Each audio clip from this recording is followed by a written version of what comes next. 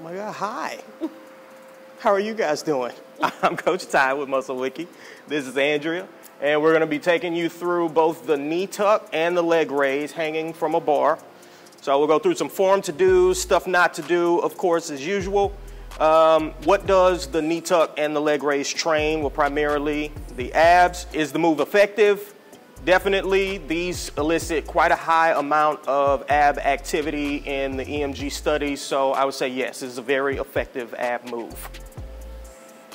Good. Will this move give you a six-pack? This is a very commonly asked question all across the internet. It's kind of a trick question. It's not exactly, I don't want to say it's a bad question, but it's not maybe the right question. Every human has abs. An exercise will not give you abs. If you did not have abs, you would not be able to stand upright. Your abs keep you in conjunction with your obliques and your spinal erectors. They help keep your torso upright. So you have abs. The problem most people have is a layer of body fat on top of the abs. So what you need to do is lose your body fat. So you can thicken your abdominal wall. Those muscles hypertrophy just like any other muscle does. However, again, just doing a million of these and doing a lot of planks and doing a lot of sit-ups is not gonna quote unquote give you abs. What you should be looking to do is reveal your abs through being in a caloric deficit. Performing the actual exercise. Now, you can use either a bench or a box, or you can just hop up there. I recommend using a bench or a box purely because when you jump up, there's usually a little bit of swinging, and as we're gonna talk a little bit more about, we wanna try to prevent swinging as best we can. So, again, start on a bench or a box, take an overhand grip, and then slowly and gently, you wanna step each foot off of your box or your bench, and then hang for a second. Again, to prevent any swinging from happening. Now we're gonna start with the knee tuck and then we'll progress to the leg raise here in a second.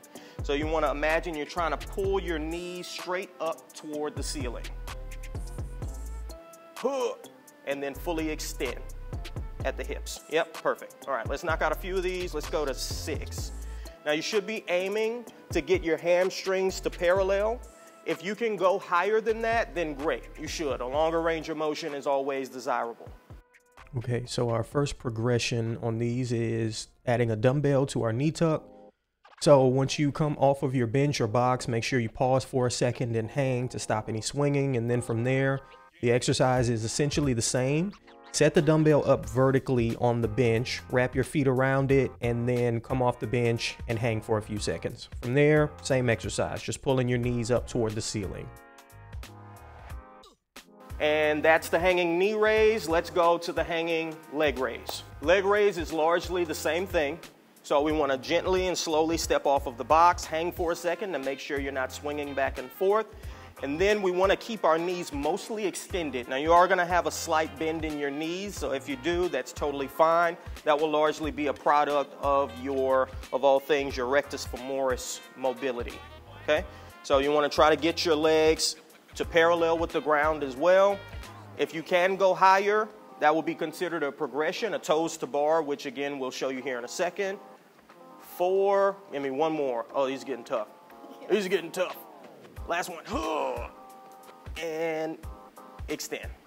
Our progression for our leg raise is the same. We're gonna add a dumbbell between your feet.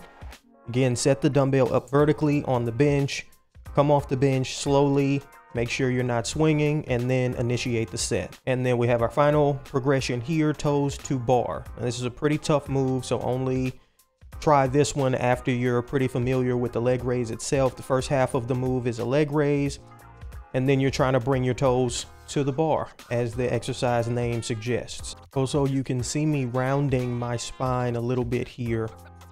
Under normal circumstances, I would say do not round your spine ever at all. However, these studies here on the screen show that a little bit of spinal flexion, particularly when training the abs, isn't necessarily a bad thing.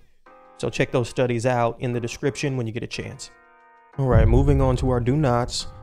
Very simple in playing with these. Swinging. As you can see here, Andrea stepped off of the bench and went directly into the reps. And what that will usually cause is exactly what you're seeing is way too much swinging. So we want to limit that as best we can.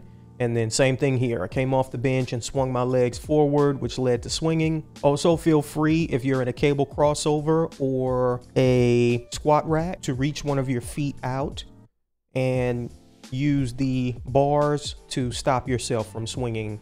All right, that's it, guys, for both the leg raise and the knee tuck. Thank you guys, as always, for listening. Thank you, Coach Andrea, for helping me out. And we will see you with the next one. As always, please like, comment, subscribe. Let us know what you want to hear from us next. And we'll see you with the next one. Deuces.